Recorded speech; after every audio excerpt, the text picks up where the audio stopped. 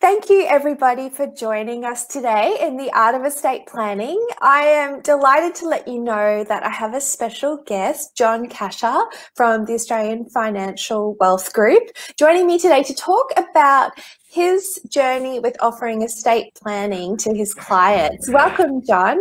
Thanks, Tara. Appreciate it. I wanted to have you on as a guest because I really love the way that you approach estate planning in your business and for your clients. And I thought it would just be inspirational, perhaps, for some of the financial advisors who are looking at doing more with estate planning for their clients, or even people who are still doing a fair bit with estate planning. I think it's really helpful just to sort of hear what others are doing, because it is a bit of a new frontier for financial advisors taking the lead in estate planning. So the more we can talk about it and share ideas, the better. So I'd love for you to share your journey today. Before we jump into that, I just want to check, are you happy for people to ask you questions as we go? Yeah, go for it. They can ask me anything they like. Okay. Well, so John, tell us a bit about yourself. Tell us about your business, how you got into financial planning. Let's hear your story. So mine is probably not your most common one. So my cousin owned a pretty decent risk-based business based in Melbourne, and I was 14 and 9 months, and coming from a working-based background, it was 14, 9 months, go get some work experience, go get a job. So I called my cousin, who I was quite close with at the time, and I said, listen, can you go get me a job? And I thought it was pretty cool, financial planner, I just learn about things. And coming into, we're talking about 2002, 2003, getting into a financial planning practice in risk-based business, and seeing as a 14-year-old the amount of dollars even on applications that we were talking about here. We're talking about, life insurance in the millions, this, that. It was just, for me, it was like, wow, oh my gosh, there's this totally different world. For a 14-year-old, it was like seeing $50 was big, whereas, seeing these large numbers was pretty, big for me. But I started to just really like what I did. I saw the impacts that we can make. I saw claims getting paid, and yeah, I felt really, really, I felt that I was making an impact, and I think that became my obsession. And I think that from there, we're talking, from 14, I think I was 18 or 19 when I got my financial planning license. So kind of stuck in the role, after school, going and doing work every holidays, Wow. Summer holidays, kind of doing it all. I think I wrapped up my dip FP, in the meantime. And so I was, as you can see, just pretty much a workaholic when it kind of came big, but I loved it because I was just making such an impact. But as I developed, I started becoming also probably really client-centric and really like client-obsessed. And I know this is kind of a common thing with, probably good business practices, as they just, become obsessed with the client. And so coming from a risk perspective, it was really like when these checks were getting paid and these events were happening, it was usually a document like a will or a binding nom that it would kind of go to, yeah. And it was just that. That's where the relationship ended. And they may, if it was, if it was life insurance, they may come on. You might do superannuation advice or whatever it may be. But it was, I thought there was more to this, yeah. And so, as years went by, I tried to just understand the impact that we can make. And so what I started to do was, especially in the estate planning side of things, is start to understand what are we actually doing in estate planning, which was the easiest thing. Yeah, it's not a will, it's not a binding nom, it's not power of attorneys. It's much more than that. We're talking about the transition of wealth from one family to the next. We're talking about controls. We're talking about, a lot of peace of mind that we can give individuals. So, I think that I just started to learn a little bit more, and actually, the more I learned about it, I understood that planning shouldn't be the last thing that a financial planner does. It should actually be the first one. And we're obsessed with because we're obsessed with financial planners about, like, when it comes to investments. Like, think about when we talk about superannuation or retirement. It's like, let's reverse engineer it, Mr. and Mrs. Client. Yeah, how much do you need at retirement? How much do you need to live on? We're not talking about next year's stuff. We're talking about the stuff when they need the money. So ultimately, what are we talking about when we're talking about building wealth? We're talking about improving their financial situation for not just them, but for their kids, their grandkids, this, that, and the other. And I think that this also coincides with what's going on in Australia as well, too, where there's this massive intergenerational wealth, that's going on at the moment. We've got the baby boomers that are going to start passing on wealth. So, it was really for me both a business opportunity that I was looking at, but also about just this makes sense to me. And I think that what I had problems with, more importantly, Tara, was I think licensees weren't geared for where I was kind of going. So I was always pushing the envelope. And what I mean by this is that when we talk about looking at estate planning as the first goal, let's talk about something that's really basic. Like you look at a client profile or a fact find for a client and they've got $100,000 in their own money and they've got superannuation. Now, in I would say my licensee or basic training, it would have been super or non-super and we would have stayed there. Yeah. But it's much more than that. It's like, what's the 100,000 for? What are we doing every year? What's it all for? Is this for the kids? So I had an example just recently, and this is how far we've got it. So both on high incomes, very, very decent superannuation amount. They've got surplus spending. They're like your perfect financial advisory client. Yeah? Yeah. And I said, you could retire now. You could stop. Like, you don't need to work anymore. What's this all for? Always comes up. We've got a daughter. She's 16. We want to make sure she's set up well. What do you want to do? I want to buy her a house. I want to do this. I want to do this. Is she in a relationship? These are the questions I ask. Is she in a relationship? She's 16, yeah? No. Is she going to get one? Yeah, most likely. Do you know the probabilities of that probably breaking down? Yes. And they better not get my money is the next one. Yeah. And so we actually started there. And then out of that, we developed things. So for this client particularly, there was two folds that we were looking at. We were looking at asset protection and we were looking at tax minimization. So we essentially got the lawyer and the accountant and me as the facilitator. And this is the importance of the role, yeah? I figured this out because, yes, on a statement of advice, it was ending up being recommend a will, power of attorney, and testamentary trust. But it's much more than that. I added in another strategy for this client, which was just simply, let's get your accountant and your lawyer in the room and discuss how we should structure this correctly from both a legal protection perspective and a tax minimization perspective, and I will facilitate it. So they end up, through the accountant and the lawyer and us, we kind of worked out that a family trust or a discretionary trust is best to hold these assets as they are today. They've got a testamentary trust for obviously their assets that they've accumulated now in their personal names so that the money will flow into the testamentary trust for their daughter, but the money will accumulate in a family trust from this point outside of super because they're maxing their caps. Yeah, we're talking about people that this is another avenue where they've got to put their money. And they also, technically, they want to stay in control of this, but give their daughter the benefits of that trust. Yep. So, as you know, as the daughter being a beneficiary, she has no legal entitlement to that money. Yeah. So they've got their control. So they've got a lot of, and when this went all played through, and so when it gets to the end result, the clients, they weren't high-fiving me about the investment that we put them in. They weren't high-fiving me about what we did with their superannuation. They weren't high-fiving me about the insurance policies. That was boring in their expectation. They loved that I got their accountant in the room. They loved that I got their lawyer in the room and I facilitated that. And I want to take this one step further. After being with an accountant for so long, they ended up getting rid of their accountant because they realized that their accountant wasn't up for the job. Now, I know this is shocking, but they're very loyal people, and I commonly see this, yeah? But we're talking about, so they just were used to it. But I kind of say this, it's imagine being with a personal trainer and you never getting a six-pack. That's what your goal was. Your goal was to get a six-pack. You listened to the personal trainer, you did whatever you do, and you never got a six-pack. Well, when you connect all the dots up, they ended up realizing that the personal trainer wasn't necessarily the best.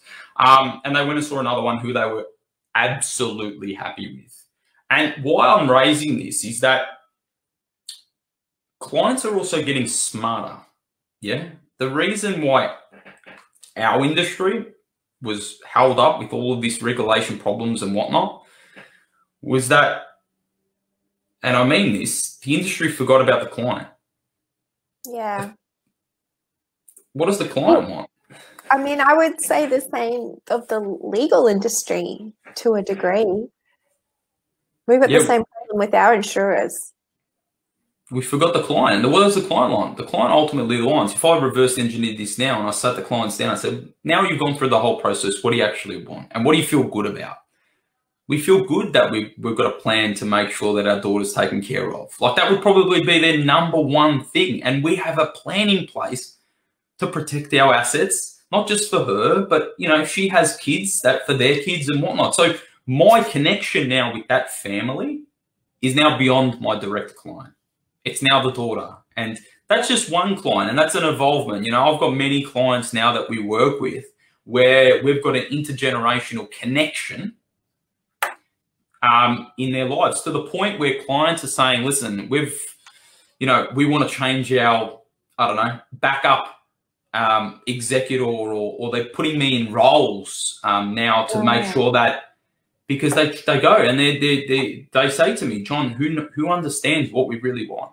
Who has an independent view that sits outside of our family? As you know, as a lawyer, you know, most of the issues happen when families are involved, and they want that person to sit in an independent state, but understand what the clients actually want, even when they're not around. So soon as we started doing that, Cara, the game changed.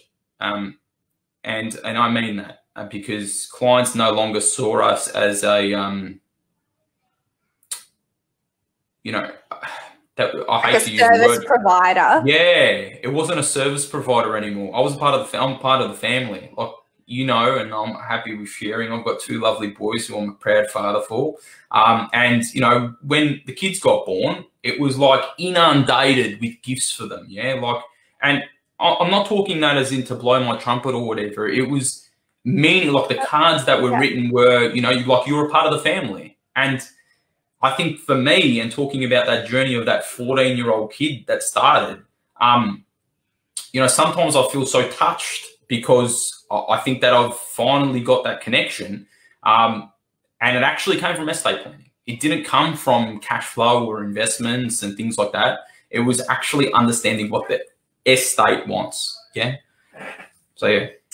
Wow. I mean, just, that is such a beautiful story, and you've just hit the nail on the head about why I'm so passionate about the role of the advisor in estate planning, because it rarely happens with an estate planning transaction between a lawyer and a client, because it's just a one-off. So what did those clients, the one you just mentioned as the case study, what did they come to see you for? Was it just investment advice or super advice? Like, they walked in or they booked the initial appointment. What motivated them? I actually love it, and I'm laughing because I still remember the conversation. I nearly actually kicked the clients out of the meeting, to be honest with you. Because and I'm very, as you can tell, I'm very straightforward. But essentially, you know, they were the typical clients. You know, I want to invest. You know, I expect a return of this and da da da. Like, they were actually very difficult clients at the start. And I said, listen, you know, sorry, you aren't for me. You know, and I remember opening the door. Yeah, and I'm still sitting there, so you can understand how. Like, anyway, and she, the wife she was a bit pushed back. She was like, oh, maybe we've taken this a bit too far, like, you know. And I said, and she goes, you know, what do you actually do, John? And she kind of paused. So I went through my spiel, but she wanted to kind of hear it again. Yeah. And I said, I change people's lives. That's what I'm here to do. I'm not here to, you know, promise you a return. I'm not here to do this. I'm not here to do that. I do what I do because we get results from following a plan. So I need to ask you again. Don't tell me about what investments and da-da-da-da. What do you want? And usually what people say when what do you want? I want holidays, I want cars, and I have to go deeper, yeah? Let's be honest. If you're going to do the job properly, you got to get to the bedrock, yeah? They want to obviously make sure that they're financially fine, but they got a daughter. Yeah, they got one daughter. That's all they've got, and she's their world. And when we talk about that, it was all about that. And so they came for investment advice, essentially, but they didn't know what they want. They came in with I use the doctor analogy always. Yeah, it's like someone comes in with a chest pain. Yeah. They don't come to the doctor and say, all right, listen, I've got to have open heart surgery. I need to do this, and this. Yeah. So they came in with chest pains. Yeah, all good. They had chest pains. But what we found out was it wasn't really the chest where the problem was. We just found out there was signals coming from the neck or whatever it was. Yeah. And still got the same result, still very happy, getting results from what they need to do. But yeah, they definitely did not walk in to discuss estate planning. Let's put it that way. And I can imagine approaching the estate planning discussion the way that you did. It was so much more powerful and effective than, okay, we've got your super and your life insurance and your investments sorted. Now you need to do a will. Yeah, it's not and then like that's that. it. There's a one, you know, it's in the statement of advice at the end, the last section or whatever. You've got to get your will done as well. Like, it's just a completely different conversation by the sounds of it. Exactly. So when you're talking about a will, let's break this right down if we want to do this properly. For most people, a will is just a document. It's got a few names in it based on a template, and it kind of sits in a drawer and never get done. But if we just phrase it a different way and say, listen, we've gone on this journey together. Yeah, we want this all to happen. As soon as you die, I don't have you to tell me the story, to tell me what you want to happen. We need to make sure this story is documented. And then if you're not with us, or if you're with us but don't have the capacity to, we still need your story to continue. So I still need to work with your power of attorney. I still need to work with. So all an estate planning that from the will and from the power of attorneys and those documentation, that is the extension of our story together. Yeah. So yeah, wow. I love that.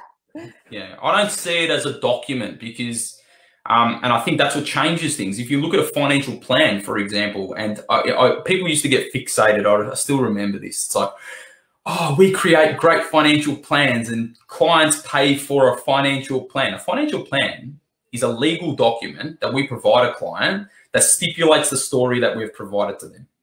Now, that means nothing if it's not executed well. Exactly the same as an estate plan. Yeah. So all these documentation are, let's be honest, it's a lot of legal jargon. Yeah. All of it is the stories that they want for their life.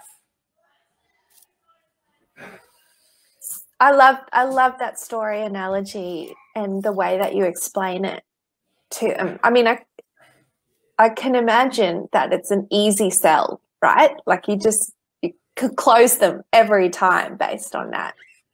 Yeah. And we're also getting, and the thing is as well too, Tara, it's also, imagine them, so we get a lot of client referrals, okay? And we get obviously brothers and sisters and whatnot. And it's because when our clients they're now advocates, they're saying to their brother or their sister, he didn't ask me what I thought he was going to ask me. He asked me questions that probably no one's ever asked me before in my life. And we documented that, we put them down, we've got a plan and we're executing on that and we're accountable for that. And I've also now got the peace of mind that even if I'm not around, that's still going to happen. And before COVID's been a bit tough because obviously in regards to seeing new clientele, and I get it, yeah. But just so you can kind of understand what we're talking about here, I was booked out probably about 2 months in advance prior to COVID. And I'm not saying that, like I said, to blow my trumpet. It was literally because the story's so powerful, because we care. And that my whole team is based on client first, caring about them while they're alive and even when they're dead. I love it. So in your case study that you talked us through just before, so not only did you do, by the sounds of it, a full service advice solution for them in the end, but you locked yourself in as keeping those funds all that wealth under your management for the next generation by, you know, really being the point of call for the daughter. You sort of put yourself in as the linchpin or the trusted advisor with the accountants and the new accountant and the lawyer and the daughter and the family members. That's so powerful. Yeah, but what we find, Tara, is that what clients typically do now, and it's amazing that they do this, so I'm not taking this lightly, is they'll grab the daughter, we'll be on a Zoom session these days, and they'll be like, sit on this meeting. And this daughter will be like 16. And it's not to understand what's going on, let's be honest, but it's like, this is John. Something happens to us, John. Yeah.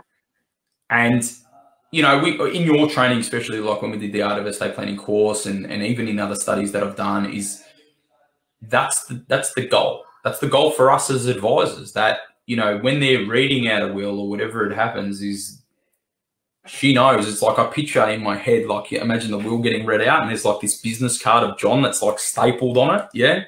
That's what it is. And I think that a lot of people maybe miss that opportunity. I'm finding a lot of my friends that are in the game now are kind of, you know, doing it. I think there's a lot of good advisors that are doing it as well. And I think for the ones that don't do it or are maybe scared to do it, it's not scary. Yeah, it's the most fulfilling thing you'll do.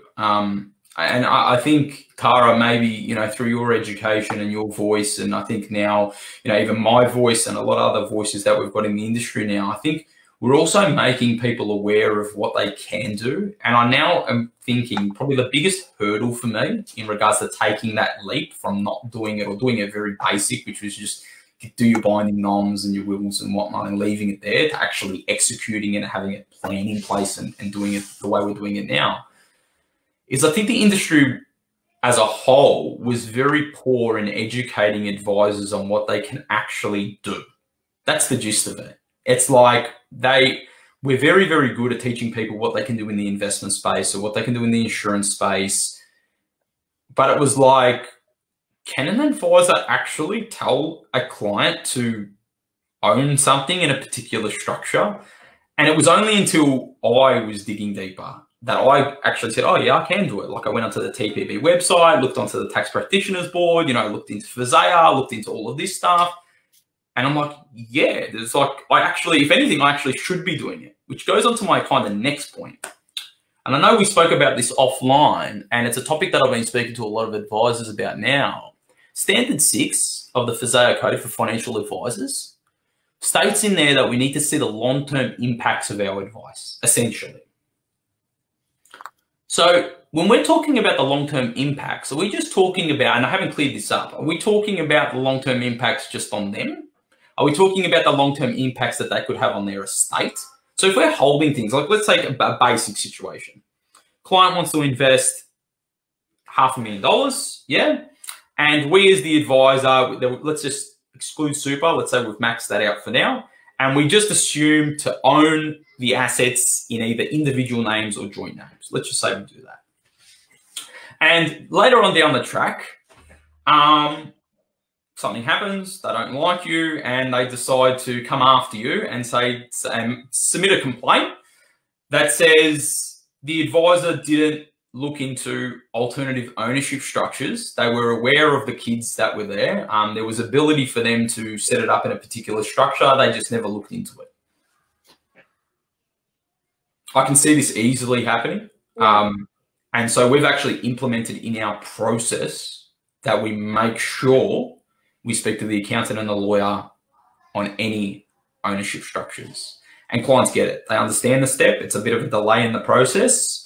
But I think with what the regulator is trying to achieve from this, I think it's a really good one. I don't think we should just be assuming, oh, we want it in Jeff's name or we want it in Mary and Jeff's name. You know, is there alternatives? Is there other ways? And if you're not the expert, that's okay. Leverage on the experts. Like I don't come out here and say, oh, I'm an accountant, I know everything about tax. No, I say to the client, listen, let's have a chat with your accountant. Let's jump on a Zoom call. Let's map this out, try to get the lawyer in at the same time, if not, we'll kind of repeat the conversation, come in from both and act as that facilitator. And I think that one, like I said, that Fazea and the law, I think wants us to do it. But I think as well too, we've been poorly educated in actually what we can do. From a industry perspective as well. Yeah. I mean, you've hit the nail on the head, I think, with the phrase facilitator. Mm-hmm. To me, that's such a powerful role for a client to have a facilitator who understands the advice that may need to be brought into a situation. It doesn't mean you have to be giving it. You just mm-hmm. need to identify it and then bring in the special purpose advisors. Mm-hmm. And the Fazea thing, which is, that's only been around for a couple of years. Start of the year. Yeah, okay, start of the year. To me, it's like, what's the point of getting the life insurance and super and investments sorted if they don't end up in the right hands down the track? And I mean, yes, you've got the legal obligations under Fazea, but also just, going to the core of why are you even bothering? Like, if it's about achieving these goals and wealth accumulation for a bigger purpose, like leaving a legacy, mm-hmm.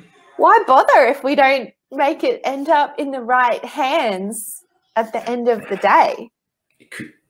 Correct. And I think that, like, this whole code that we're talking about, it's a code of ethics. Yeah, it's not a step-by-step guide in regards to the way that you should give advice. This is people kind of coming together and saying, this is where we want the standard to be, and the standard looks at the long-term impacts of advice. And long-term impacts of advice goes hand in hand with estate planning. And so, moving forward, Tara, we've become, and my team has become even more obsessed with estate planning and how we can utilize it and how we can really structure it. And I think that, we're putting ourselves together with, as many good accountants and lawyers as we can, because clients need to have good advisors, and that's the gist of it. There's a saying, my dad used to tell me when I was young. He's like, John, if you want to do any good in business, you've got to have a good accountant and a good lawyer. Yeah, that was his thing. And I go back to him now, and I think I've added to the one, and a good financial advisor as well. But the three working together can do wonders in regards to a client situation, and while they're living, and even beyond them. Their kids, their grandkids and whatnot. And, like I said, I'm a proud father, and I look at myself, and I usually only do what I do for myself. And, what am I doing it for? And I kind of ask myself the same question. And, do I want my things structured correctly? Yes, I do. Do I want to make sure that I've got good asset protection? Yes, I do. Do I want to make sure, what I want to happen actually happens? Yeah, with the highest amount of certainty, I want that to happen. And I guess, in everything, there's uncertainties. Family laws can kind of, cut through a lot of this stuff. But, we try and create the best probability and work as a facilitator, because the financial advisor, I think, plays a pivotal role in that facilitation, because we not only understand their financials, I think we understand their personal and their personal goals, and their I think they tell us a lot more than they might tell the lawyer or what they might tell the accountant. And so, I think we have a really, really important role as a facilitator with some really good accountants and lawyers.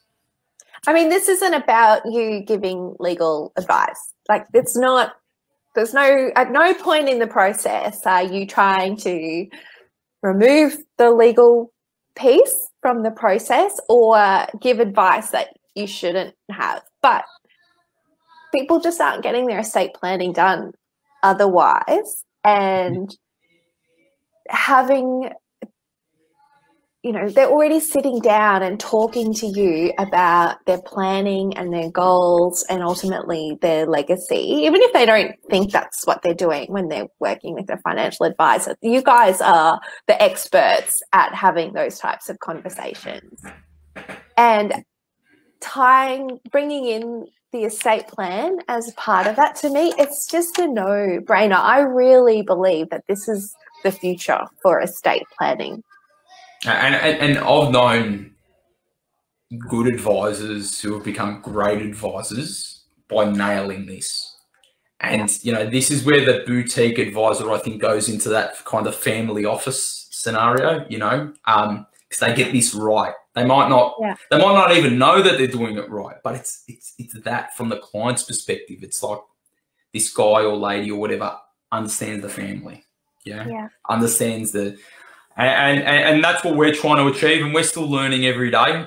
You know, there's constant things that we're doing, but I think that, you know, we've seen a very, very big improvement in our relationships with our clients, which, as I've probably repeated over and over again, we're obsessed with. But, you know, as well too, they have become advocates, and, you know, not asking for it. Like, you know, I think when we first started out in business, it was like, do you know anyone? Do you know anyone? Do you know anyone? Now it's not. It's like, you know, John, can you help X, Y, and Z, you know? And I hope for all of my advisors, because I know that they're really good, and, you know, accountants and lawyers as professionals, I think it's just understanding the client's needs much, much better, going in a deeper conversation. And for advisors, estate planning is just, I think, that next step.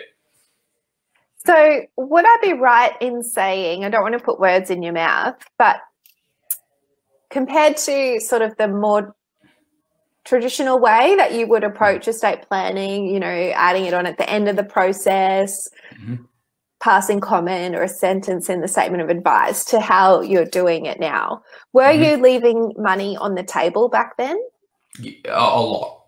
Well, think about the process.